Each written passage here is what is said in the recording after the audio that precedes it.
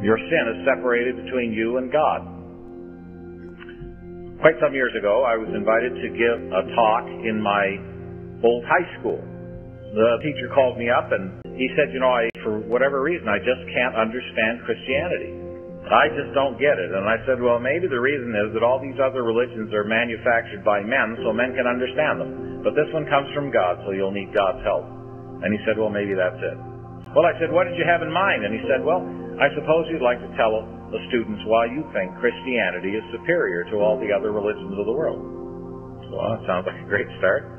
But anyway, I came in, and at one point, one of the students kind of exploded and said, I've never heard anything so ridiculous in all my life. You talking to God, God talking to you, you need to see a psychiatrist. Anyway, when she finally settled down, I said, well, I'm sure there are people who feel like that. I'm glad you felt free to express yourself. But I just wonder for a minute, if I were to say 2 plus 2 equals 4, and somebody says, I don't believe you. Well, I can prove it to you, can't I? You give me $2, you give me $2, see you later. I got $4, right? I can prove that to you.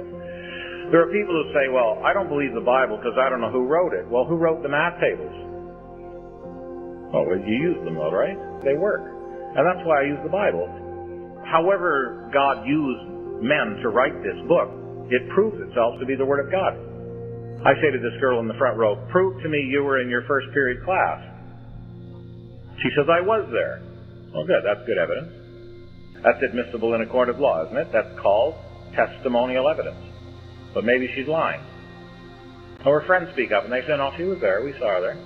Good. Well, that's eyewitness evidence, isn't it? But maybe they're covering for her. So she pulls out her notes and she says, no, here, look here, first period notes. There it is, right there. Well, that's good. That's called documentary evidence. But maybe she copied it from somebody else. Some people say that about the Bible, Finally, the teacher speaks up and says, that girl is the bane of my existence. I wish she was not in first period class, but she was there. See? Well, that's critical evidence. And when we look into the Bible, we have all of these. We have documentary evidence. We have eyewitness. We have testimonial evidence. And we have critical evidence. The conversion of Saul of Tarsus is critical evidence. He was a hostile witness who murdered Christians for a living and ended up writing half the New Testament.